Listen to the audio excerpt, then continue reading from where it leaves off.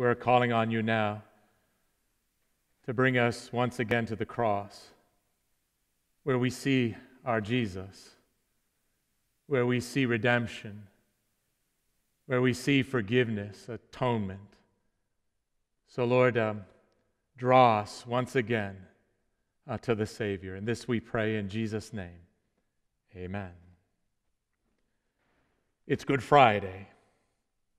I remember as a little boy, there was a Good Friday where it snowed, and the weather was absolutely crummy, and nobody came to worship. But it was still Good Friday.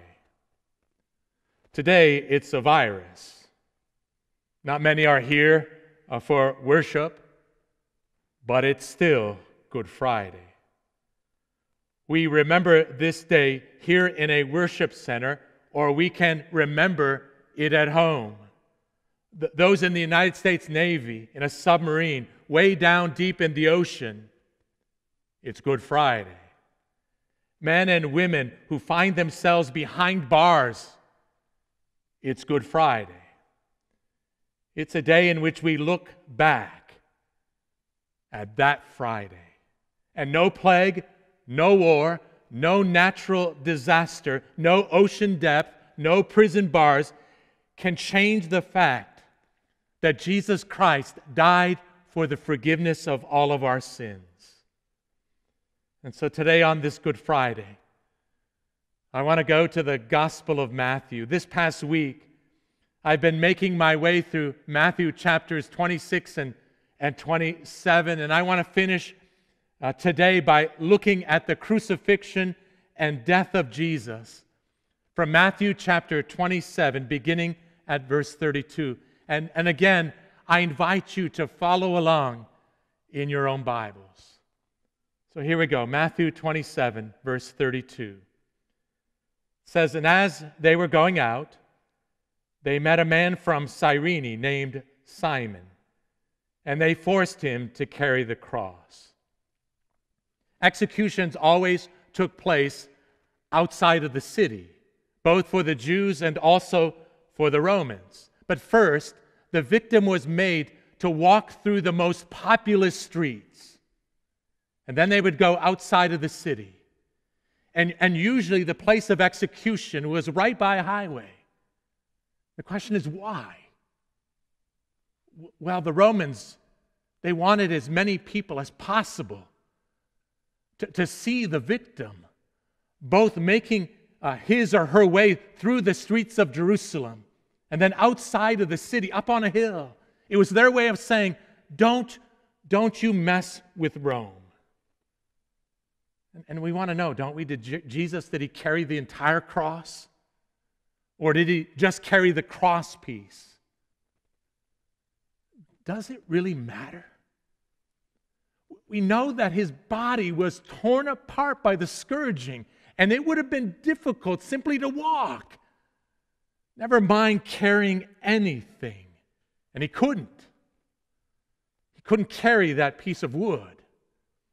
And so the Bible says a man named Simon was forced to carry the cross for Jesus. Forced.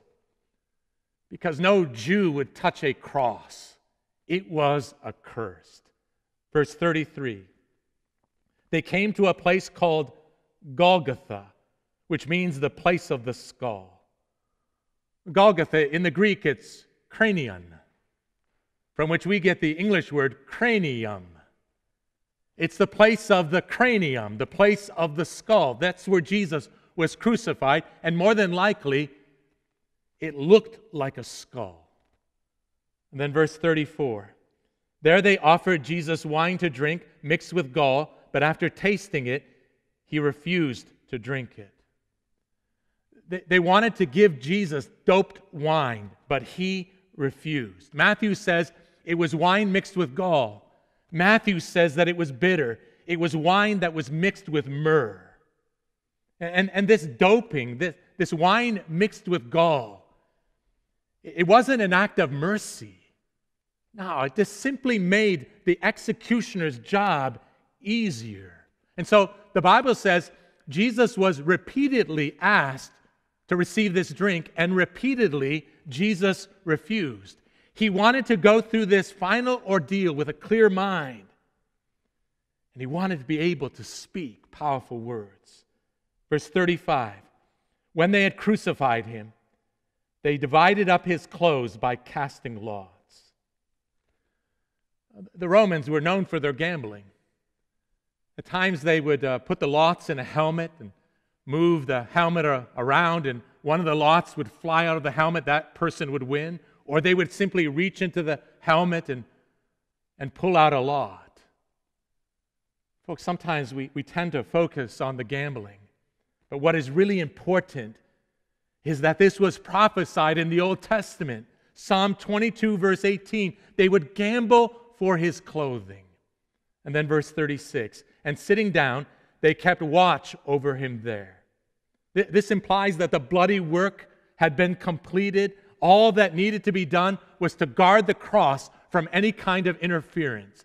And there would have been 4 executioners there, plus a Roman guard led by a centurion. Then verse 37, above his head they placed the written charge against him. This is Jesus, the King of the Jews. In the Gospel of John, we get the full story.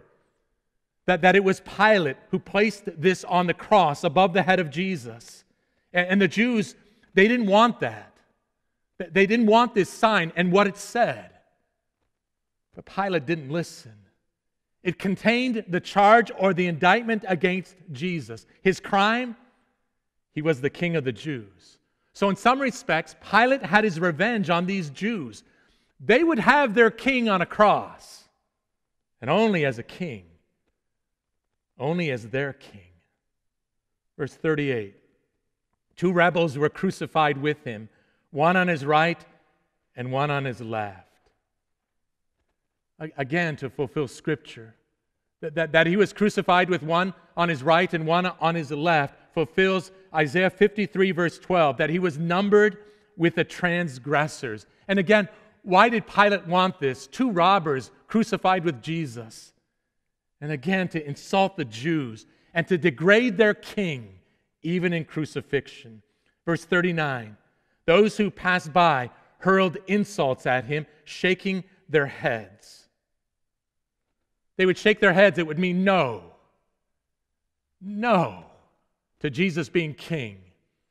And remember the charges against Jesus. If you go back in the Gospel of Matthew, the one charge was that he would destroy the temple and that he would rebuild it. The other charge was that he claimed to be the Son of God. And so they mocked him. In verse 40 says, and saying, you who are going to destroy the temple and build it in 3 days, save yourself. Come down from the cross if you are the Son of God. And again, there are the 2 charges. He claimed that he would destroy the temple, rebuild it. He claimed to be the Son of God. And they're simply saying, if that's true, come on down. Verse 41, in the same way, the chief priests, the teachers of the law, and the elders mocked him. And when Matthew speaks of those 3 groups of people, he's talking about the Jewish religious body called the Sanhedrin. And they too were there to watch, the religious leaders. And they couldn't get close enough to spit on him, but they could still hurl their insults. Verse 42, he saved others, they said, but he can't save himself. He's the King of Israel.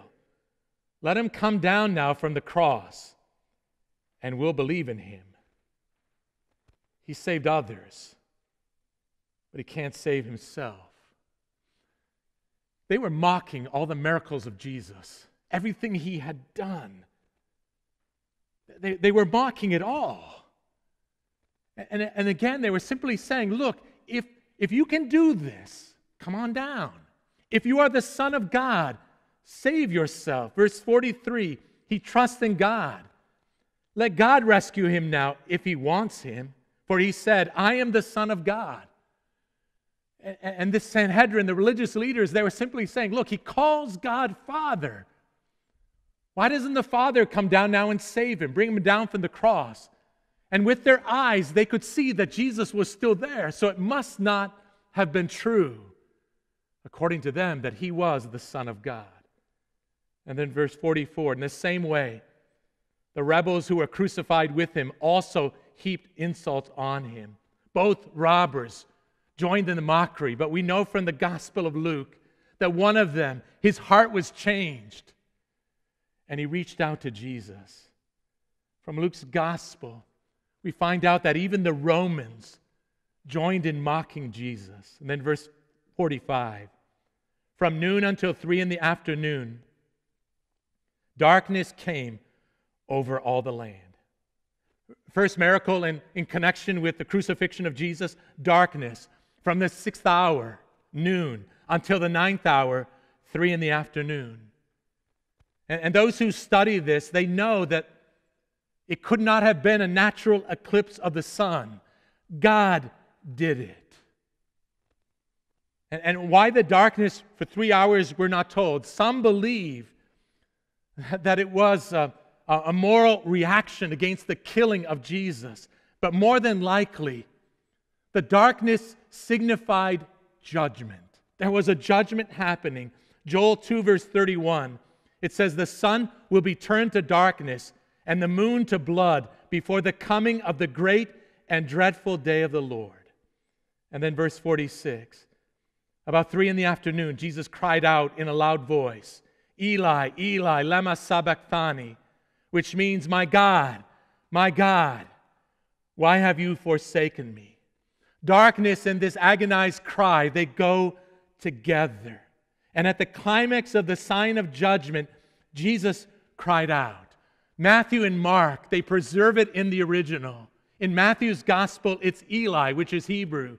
In Mark's gospel is Eloi, which is Aramaic. And you'll find those words in Psalm 22, verse 1. Folks, Jesus did not speak these words because David wrote them. This was actually happening to Jesus. The Father turned his back. He abandoned his one and only Son. Jesus was forsaken at this moment. A wall of separation had arisen between the Father and the Son. And that wall, it was our sin. And even though God turned from him, Jesus still turns to him and cries out to him, my God. Instead of why, it can be translated for what purpose.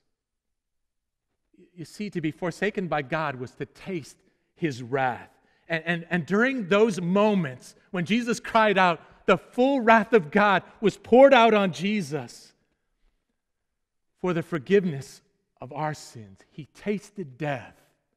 He tasted wrath so that we wouldn't have to, so that we would be forgiven. Verse 47, when some of those standing there heard this, they said, he's calling Elijah. No, he wasn't. He said, Eli. The word for Elijah is Eliyahu. They knew that, but again, they were simply mocking Jesus. You see, they understood that it would be Elijah who would come and introduce the Messiah, and it would be Elijah who would stand right beside Jesus. And so they were mocking him and saying, hey, it must be Elijah that he's calling. But Elijah would stand with him now. And then verse 48, immediately one of them ran and got a sponge. He filled it with wine vinegar, put it on his staff, and offered it to Jesus to drink. And at this moment, insert John 19, 28, 29. Jesus said, I thirst. He didn't want to sink slowly into unconsciousness. He wanted to die with a loud shout of triumph. And Jesus asked for a drink so that that last cry would be strong, that it would be bold. And one of them, a Roman soldier, had some sour wine, put it on a reed, the hyssop plant, only about 18 inches long, and gave this drink to Jesus. In verse 49, the rest said, now leave him alone. Let's see if Elijah comes to save him. And they keep up with the mockery. They continue to mock Jesus. And I want you to understand something. Those were the last words Jesus heard when he died. He heard his creation mocking him. He heard his people deriding him. Those are the last words. Verse 50, it says, when Jesus cried out again in a loud voice, he gave up his spirit. John alone records these words, it is finished. Luke records the final words, into your hands I commit my spirit. Matthew simply says, he cried out again in a loud voice. In verse 51, at that moment, the curtain of the temple was torn in two from top to bottom. The earth shook, the rocks split. If the sun failing to shine was the first miracle, this was the second. The curtain was torn in two from top to bottom. From top to bottom, signifying this was an act of God, signifying that not just a priest would go into the Holy of Holies, but we were all welcomed. We could all go in the name of Jesus before the Father. And then the Bible says that there was this earthquake. The earth shook, the third miracle. And then the last one, verse 52, and the tombs broke open. The bodies of many holy people who had died were raised to life. With verse 53, they came out of the tombs after Jesus' resurrection and went into the holy city and appeared to many people. Isn't that amazing? After the resurrection of Jesus, those saints who had been dead, they came back to life. And so my question is, how is it possible that there were still people who didn't believe in Jesus? He walked on water. He had power over nature. He healed the lepers. He had power over disease. He cast out demons. He had power over darkness. He raised people from the dead. He had power over death. And now, people who had died were walking around town. And I'm sure some would have recognized, there's Joe. We went to his funeral. He's alive. There's Susanna. She was dead. And now she's alive. How is it possible that everybody didn't believe? Here's what Jesus says in Luke 16:31. He said to the people, if they do not listen to Moses and the prophets, they will not be convinced, even if someone rises from the dead. But folks, the last verse, verse 54, there was a centurion who saw and heard. And I'm just praying boldly that tonight you have seen and you have heard, and that God is working in your heart and your life, because this centurion, he saw all that has happened, and he exclaimed, surely he was the Son of God. And there it is. Matthew 27, verses 32 to 54. The Son of God dying on a cross. And there is nothing glamorous about the words I just shared with you from the Gospel of Matthew. I don't believe that we can even begin to fathom the immensity of the darkness, the pain, and the brutality that occurred on that Good Friday. And that's what makes that last verse that I shared, as the candles were being extinguished, so strange. Once again, Galatians 6, verse 14, Paul writes, may I never boast except in the cross of our Lord Jesus Christ, through which the world has been crucified to me and I to the world. Paul is saying, if I'm going to boast about anything, I'm not going to boast about my credentials. I'm not going to boast about my accomplishments. I'm going to boast about the cross of Jesus. And so why? Why would you boast about a cruel instrument of torture? Two hymns came to mind. Lift high the cross. Why would we lift it high? In the cross of Christ I glory. Why would we glory in it? Well, we lift it up high. We glory in it. Not just because of what happened at the cross, but what happened for us. You see, here is our dilemma, maybe especially at a time like this. We would like to believe that God is good and that He always has our good in mind. And then a virus attacks. People lose their lives and their livelihood, and we begin to wonder just how good this God is. And that's the danger of basing God's character upon our circumstances.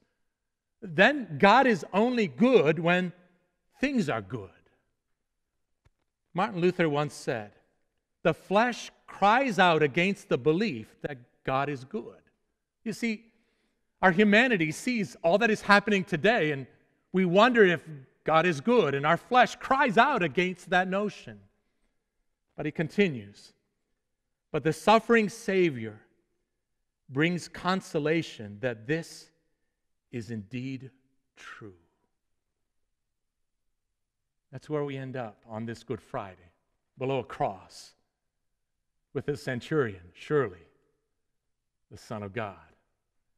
And you see this suffering Savior, and when you begin to understand that it was not only happening, but it was happening for us, that you begin to understand the immensity of God's grace, his undeserved love, that he would do this, that he would give up his Son, that he would fix the time, the moment. This was his moment to redeem all people, including you and me.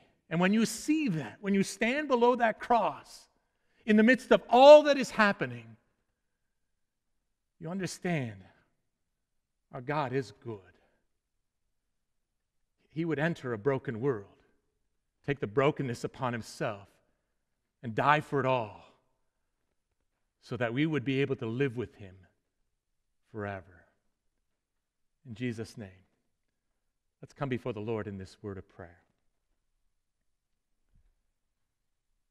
Dear Heavenly Father, we come before you now on this Good Friday. And Lord, you have brought us to the Word, the Gospel of Matthew, that right at this moment before us, before our eyes and our ears, our minds and our hearts, that we would behold the suffering Savior. And we would understand how good and gracious you are. That's what you would do for our salvation. That's what you would do for our forgiveness. That's what you would do so that we would have the assurance that we would live with you forever. Lord, how we thank and praise you for this Good Friday. How we thank and praise you for that Friday when you did all. When your Son cried out, "It is finished." Our salvation is complete. We praise you and thank you. In Jesus' name, amen. Receive this blessing as it comes from the Lord. The Lord bless you and keep you. The Lord make his face shine upon you and be gracious unto you. The Lord look upon you with favor, grant you his peace. Amen.